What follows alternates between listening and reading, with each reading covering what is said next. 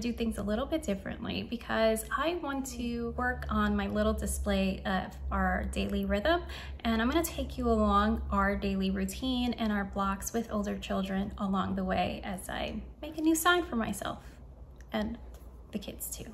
They count.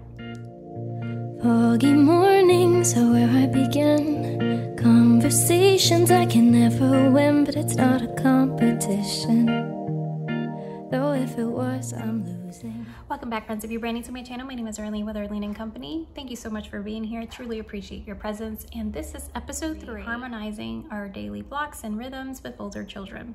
Now, there is a lot of different elements that affects our days. And I want to kind of show you a little snapshot during, okay, routine, rhythm, what is this? It's a commonly used term in Waldorf-inspired education. Routine is kind of a step down to me from schedule. Routine is kind of more rigid, and rhythm kind of just like, we're ocean beach people. Let's just go with the flow. Yeah. We're just born in the wrong era. Anyways, so to me, there's a difference between a routine and a rhythm. There's a difference, obviously, between a routine and a schedule. So there is not going to be at 8 a.m. we do this, at 8:30 we do that. So if you're looking for that type of video, this is not it. Okay, but I do hope that this answers your questions, because I get this question a lot. Okay, how you structure your day. A quiet spot before anyone else is awake or ready to ask me, can you help me with this, or do you need that, or anything else. This is really where I start my day, and I need to be in darkness. Okay, I like my dark. So what are we doing today?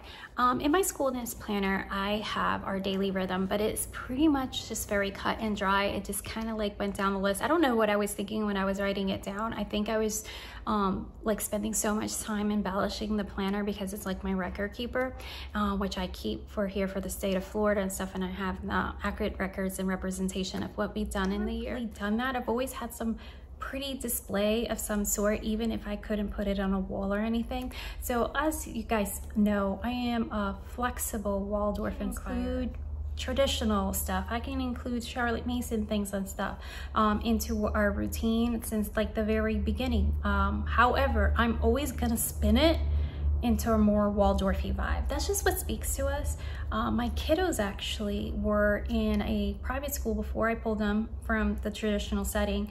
They were in a private school that was, the director was actually a Waldorf trained teacher. So a lot of those influences were there, as well as Montessori and project-based learning. They literally were always outside as well. So this Waldorf concept was not new to me when we entered the homeschool arena, and we tried to go like the little bit of more of the classical route, and that didn't hold us for very long. Kind of went slowly back to where we were comfortable with. From last year, I was trying to get away from these more teacher intensive type of days and give myself more breathing room, for work and such. However, it did not sit right with us. It wasn't something that was true to our nature. So we went away from that, and then I'm like, okay, so how can we stay true and authentic to our harmony of our days, the flexibility that I need to step away when need so, and then foster that level of independence as well. So, and that's what I'm going to explain a lot of different concepts to you of how we translate it. Don't take me for the authority in all things Waldorf, because I'm so not. And if you really want about Waldorf-inspired homeschooling, I highly suggest Hannah from Pepper and Pine. Her and Tanya from Project Happy Home were my first people that I stalked here on YouTube 1,000 years ago. Now, Tanya is not Waldorf-y, but she does incorporate pieces here and there. But I love those, like, they were two different type of style, and they just spoke to me. Let's go down the list now. So with our flavor of Waldorf-inspired, there is a couple elements that we want to stay true to, and that is flowing our days with head, heart, and hands. And that I know I've been asked a lot about, like, okay, what does that mean? I'm going to oversimplify it for you because we can have a video just on that, right? So we are going to engage the intellect, the mind.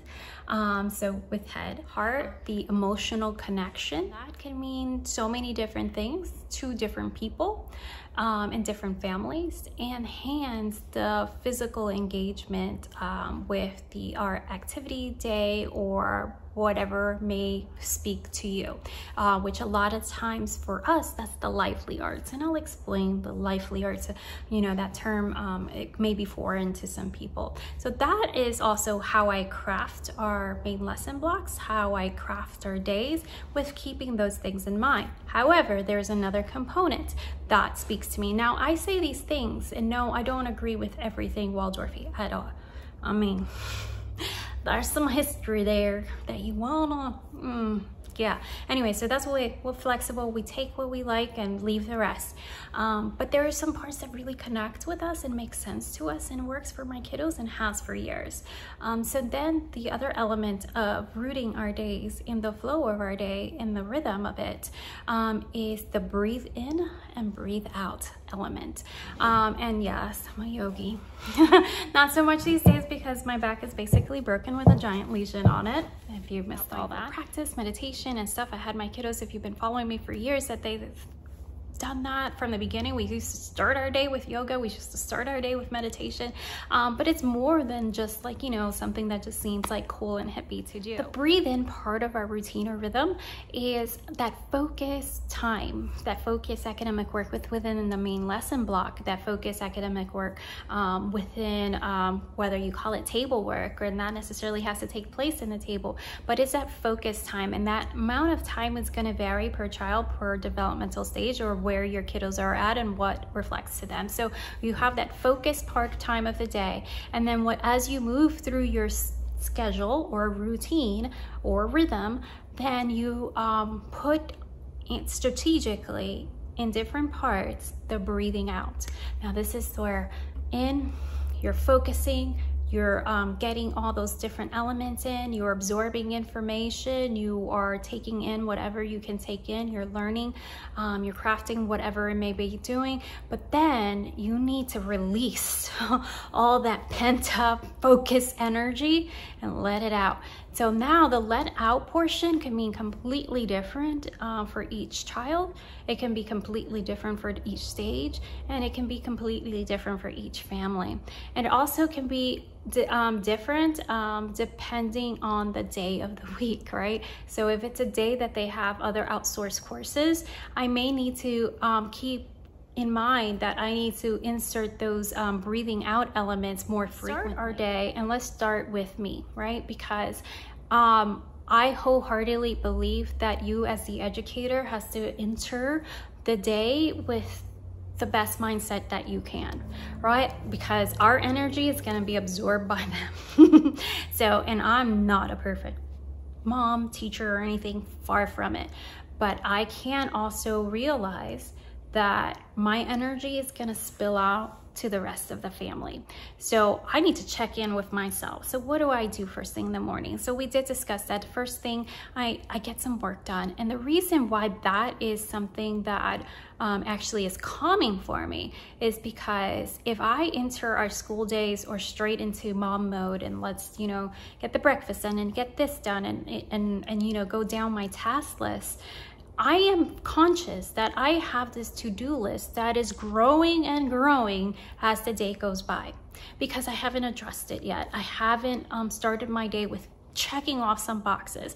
That may not be calming for you, but it is focus time where I get up first thing and I don't even leave the bed, to be honest with you. I don't. I mean, I'm not going to film that for you. I'm not going to show you that component. I don't leave the bed. I open my daily planner and I look at what I crafted the day before of what I need to get done and what stuff I can check off before we start with our day. And I guess that done as much as possible. Why? Because now I can enter into a state of mind of, okay, I can let it out. So the next thing I do to let it out is self-care. So remember, I got up and I went straight to work. There was no coffee making. There was no something brewing, nothing. I just went straight to work because I needed to close tabs. I need to close the tabs or else I am not going to be a calm parent or a calm educator. I'm just not. So once we move out of that, then I'm going to have some time to do some self-care. So I'm going to do a little skincare. I'm going to put a little bit of lipstick on. I'm going to just like make myself feel good for a second and say, you know, you're 40, but you don't look too bad, girl. You don't look too bad. I'm going to prepare our materials for the day. And if I've had one of those weeks that I am ill prepared, I'm gonna try to go on double speed and get everything ready as quickly as possible. Again, I am not perfect, and sometimes I start the week with my lesson plans completely empty. It happens. Believe it or not, this type A mama happens. So when we go from that, I prepare the materials that we need, and at this point my kiddos are naturally waking up. I say I allow them to naturally wake and naturally start their day, but I am still type A.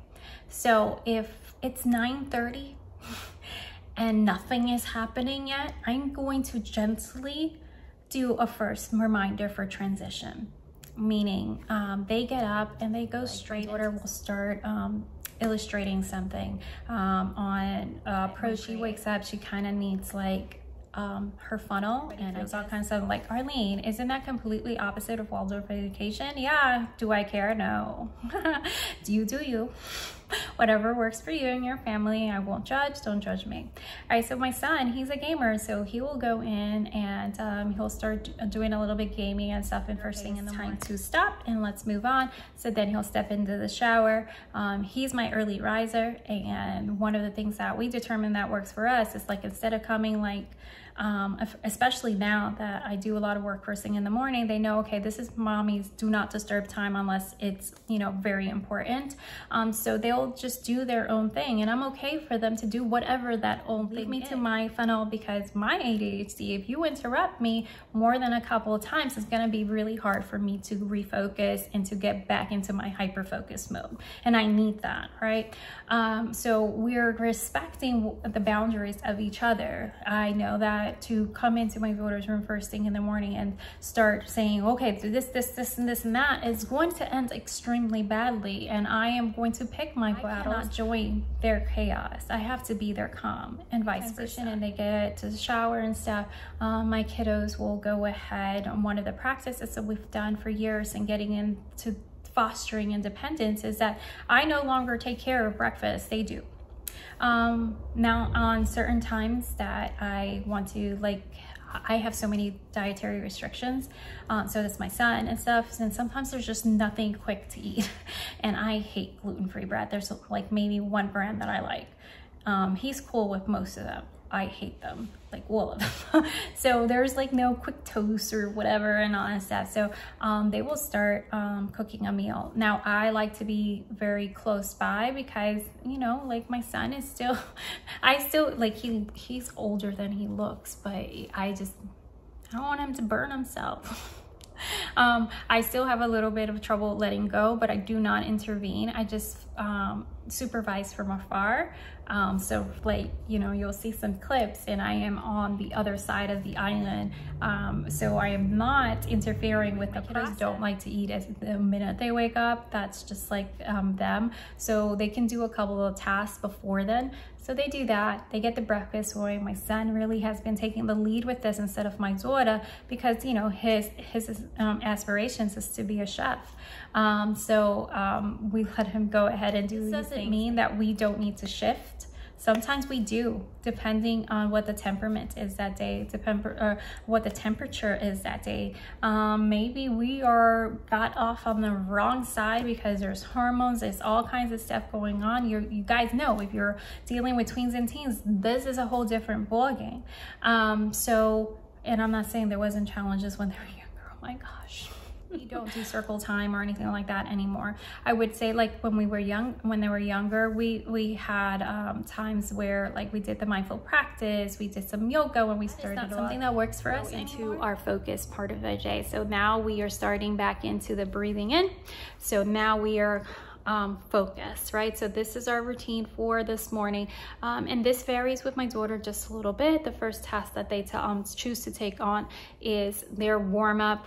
Now we are stimulating the intellect, and some of that time, like when my daughter was doing Oak Meadow math, we would do some mental math practice games that was part of it. And you know, a lot of different math programs we've used have had that element. So that would be something that will get like things going, but not in a point of frustration. Now she uses Denison math. There's no little game or anything like that, which is fine. She's not at that stage that she would even appreciate that anymore, even though, you know, it's always great practice. So she will go ahead and start her math, as so will my son. So now they're both doing math. That allows me, because I outsource math, one does teaching textbook, the other one does Denison algebra. So now that I have that extra time, unless I'm needed to help facilitate or reinforce a concept and stuff, I am visually available so that they know that I am present when they need me to be. So they go ahead and start their math, and I continue to do some of my marketing work, graphic design, and also with the work that I do with Christina, and I will intermittently bounce between those. Finish with the mathematics, so they will go ahead and check in with me, and I will ask them if was there any concerns, what did they learn about that day. I very, very highly recommend, if you're using any kind of online base or outsourced type of mathematics and stuff, that you check in with your kiddos on the regular. You do not want to be 6 months down the road and realize that there was a concept that they never understood and they were just passing by. I will check in. Okay, what was your lesson about?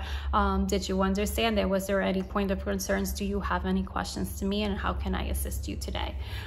So I want to make sure that they know that even though that mommy is working, that I am still available, and but I also want them also to respect certain boundaries, right? Because there are certain points where you are old enough to know that this can wait and this cannot. Some families, and especially if you have younger kiddos, would choose to put another breathe out event, maybe going outside, maybe something with movement, maybe I don't need that pause at this stage as of right now. Some days maybe I do, but there's no other additional pause of breathing out element. So we go straight into our main lesson block. So math is a daily, so not consider a main lesson block or a block for us. So now we're going into what some people would consider a block schedule, but this, it's main lesson block for us. All right, so we go into our main lesson block, and there is assignments that I've have preset, usually in a kind of like a 3-day rotation. We don't really, we're not purists, so we don't really stick to like exact introduce a new lesson. You let it sit with them, resonate for overnight, and then you like revisit it the next day, and then on the third day you're reviewing everything that you've done and then introducing a new element. And this is again an oversimplification. We are not very strict on that, but it does flow similar to that. So we start the main lesson. So at the beginning of the week, or as we start the week, or we're starting, maybe that lesson is starting halfway through the week. This is where my most teacher intensive component is going to be. I'm presenting the lesson, yes, even to with high school content, yes, to older middle school. I am still the one leading the lessons. I would never describe myself as child-led, but I do listen to my kiddos' input when they want to learn about something. And I don't believe in everything having to be a lesson. So some things can just be done because they're fun to do and doesn't need to be a lesson. But sometimes we do choose, like my son in his culinary year, with culinary foundations and these main lesson blocks of culinary history. And that was something I just, over the years, I'm like, I don't want to make it a lesson. It's more like our kitchen schooling part of the day, but I don't want it to feel like it's a task. We are going into a certain time and no one is moving and it's almost 10 o'clock.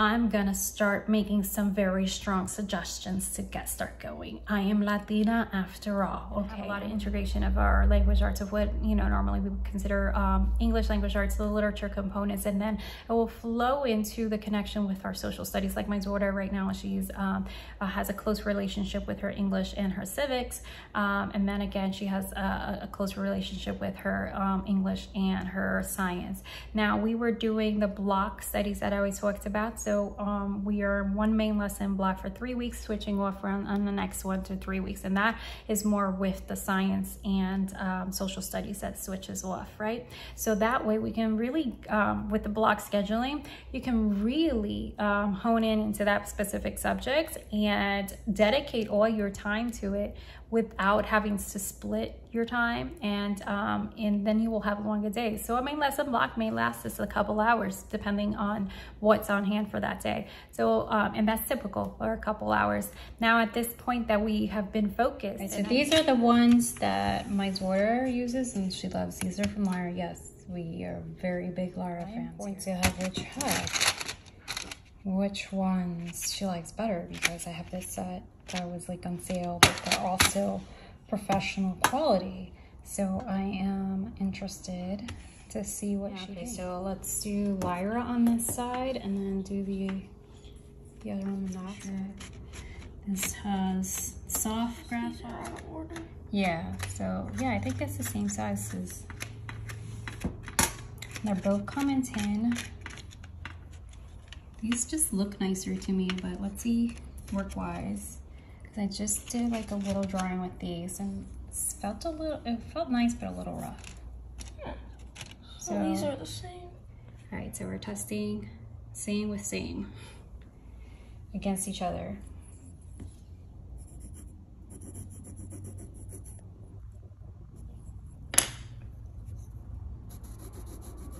That felt rougher, didn't it?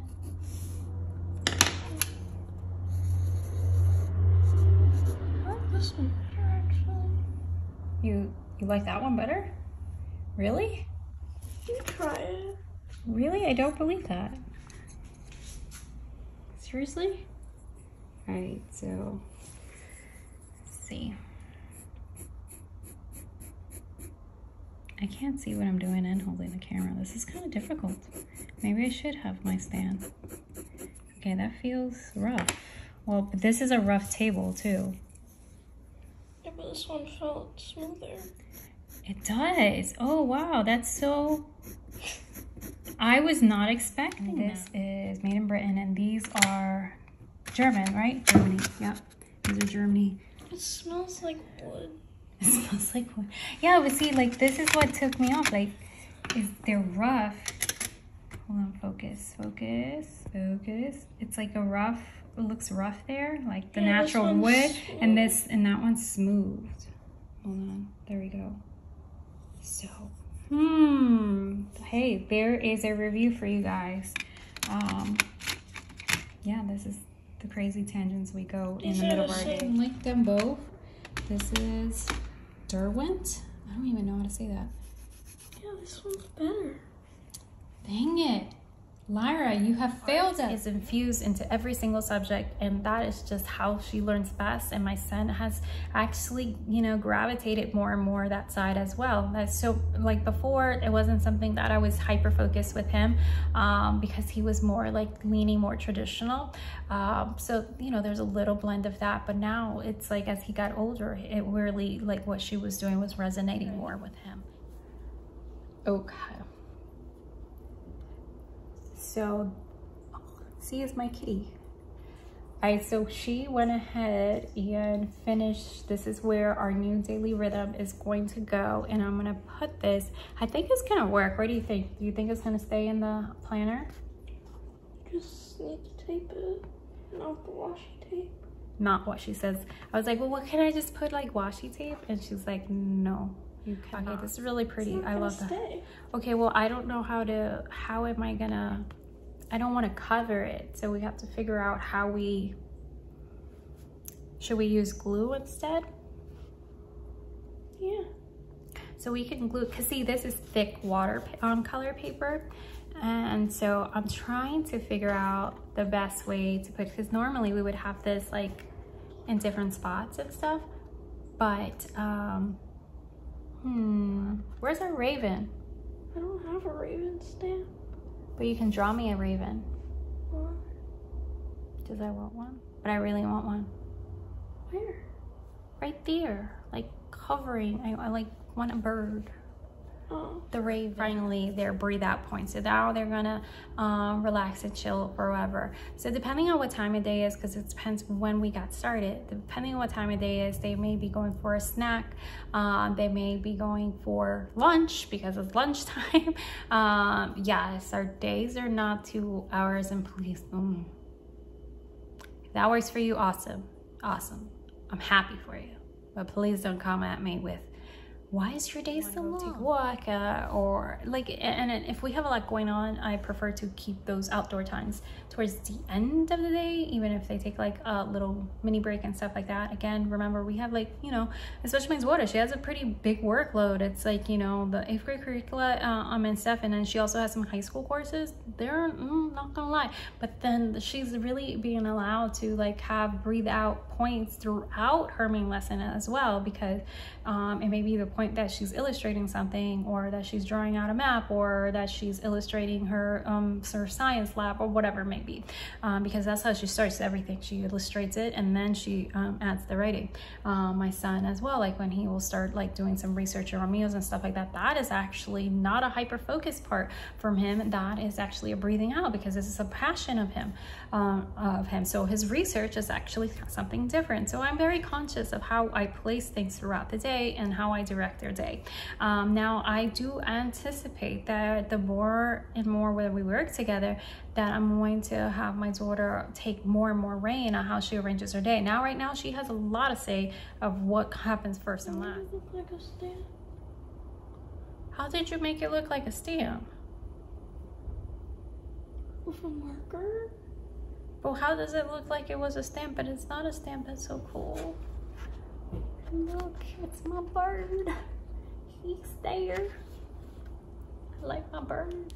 This is crafted the way that she needs it to be crafted. And this and sometimes she's like, no, I want to do my main lesson block first, and then I'll go into my math and stuff like that. Sometimes some days she just, you know, needs to flip things around, and that's totally cool, because the whole point of the rhythm is that it speaks to the whole child, and that it keeps the whole child in mind, right? So if you're telling me you need something different, then I'm going to listen to that.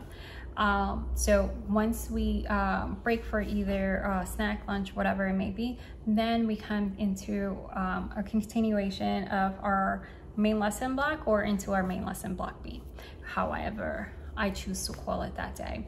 And this is going to have more of the hands part. Remember, sometimes that we do things together, it just doesn't work anymore. I can do a whole video on that, of why family studies doesn't really work.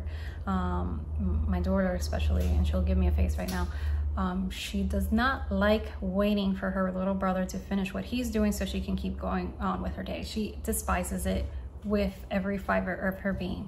So doing combined subjects just does not work, because he's still doing something, or whether his math is taking longer or whatever it may be, and that's just like, well, I'm done and I'm ready to move on, and I can't move on.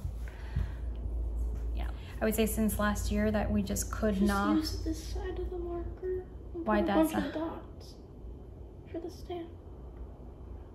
A lot of families, even in high school, they're like, oh, we do these family subjects, and my kiddos are only 23 months apart. And they do it all the way through. I'm not saying that you can't, or that you're gonna come to this point as well, but I'm saying that it's perfectly normal if you do. Breathing in with some piano practice. So that element as well is kind of a little bit of both. Breathe in to focus on the notes and things like that, or then breathe out and share and play your own composition, play your own song. And so that is just like more freeing and calming and stuff. So now we're ready to move to our afternoon block, or continuation of our Mason lesson block. Let's see. Okay, so it's in the planner now. Take the tape off later. I have all these other sheets fill out with other things, but see, this speaks to me. Doesn't this look better than what the other? Okay, this is what I had before. Very basic. I don't know what. Why did you purposely use gray? I don't know. I have no idea. Like, I don't know. Maybe I was having a gray day or a beige day. Maybe I was being one of those sad beige people. Lively arts type of transition. So it serves as a moment of transition. Before, in the past, we used to have our music practice during the day. So that no longer is the case. It's kind of just flows better at the end. We get like one of our hardest subjects pushed out. Now we can kind of tap into our creative part of our energy and move throughout the day, even if the content is more difficult or complex. Does not care one bit about art. But like so I allow him to translate his stuff where it would say, oh, you know, illustrate this or whatever. Then instead of him illustrating his strength is, you know, in language arts, so he will write something, he will write a story, he will narrate it or whatever, and he will much rather prefer to do that than draw pictures. Sometimes he does. Going to work on any projects that we have outstanding that, you know, we're building a diorama, we're doing some science labs that is connected with what we're learning about, we're doing some music appreciation. So the other lively arts, they go kind of on a loop. So we have instructional time of art, which means it's aside from how it's connected from every class. So you've seen my son's art curriculum. You know, my daughter takes to high school and she's also testing something else out. I'm not ready to share what that is yet, because I really want to form a honest opinion and dig in deeper as we complete more and more of the lesson. And this works for me because my work is self-employed. My work is flexible. So for someone that works for someone else or has a more rigid schedule, this will look a lot different. And like if I had a rigid schedule, I was still working as an RN. I still have an active license, but we meet up with our homeschool group to do art museum trips that we go every single month. Then there is a group art class that we do as well with our homeschool assignments that need to be turned in. I want them to get really used to having a deadline, because I'm not schooling young kiddos. I'm schooling kiddos that are stepping in officially into high school, that within a few years are gonna be out there under the direction of another professor. Thursday, I am planning for the next week. I already know where we're gonna be. I'm gonna mess up right now. I'm just gonna tell you I'm gonna mess up. If you say you're gonna mess up, then you are. Don't you love that? It's just like, so our days are crafted with the whole entire child in mind from head to toe. So we want to make sure that we stay true to that, and not just because, oh, now they're in 9th grade, we're gonna strip all these elements that we did since they were little. And I just feel like a lot of times we're just rushing the process, and for us, there's no need for that, to rush the process. So instead of taking the car to our clubhouse, we're going to walk there. This bag is the one that I always rave about. I first saw it. It's enormous. It's enormous. Landon, can we see it? You can see compared to Landon. It's from Fit and Fresh. It comes in several patterns. I first saw it at Simplify. She had a print made for her. And the bag was like, I don't know, like 20 bucks or 20 something dollars. It was, yeah, it was like on sale.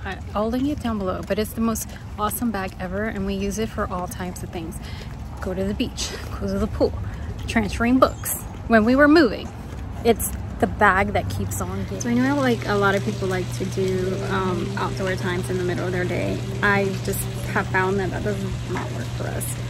It's really hard to get them to refocus and go back in. So we may have days where I feel like, okay, a change of scenery is definitely necessary. However, for the most part, we save any outdoor adventure stuff for the afternoon, where our core stuff and main lesson block has been completed. It's just what works for us, and I know people do things. We did walk over here.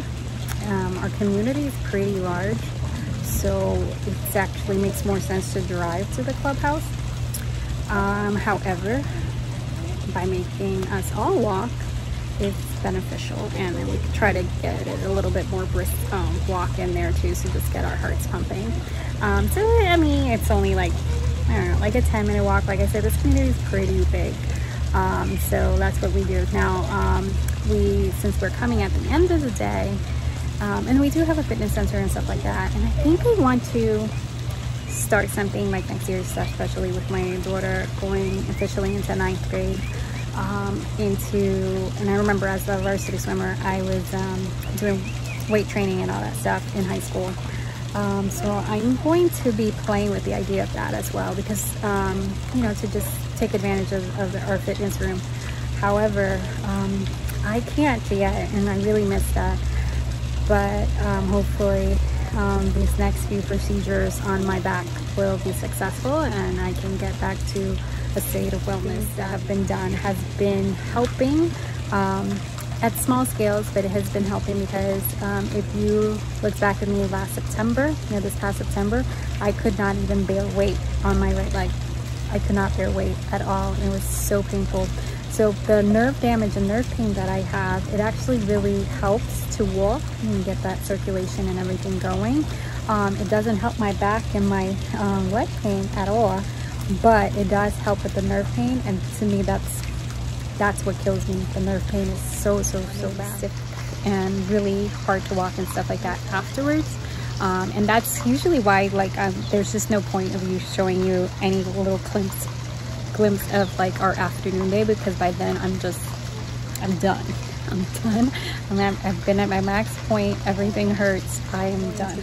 Trying to go into the hot tub. I have to be careful with the hot tub because that POTS, post-traumatic tachycardia syndrome, if you've never heard of it. Yeah, I'm a hot mess with all kinds of stuff. So anyways, yeah, so extreme temperature changes and stuff can trigger it, and I don't want to pass out, so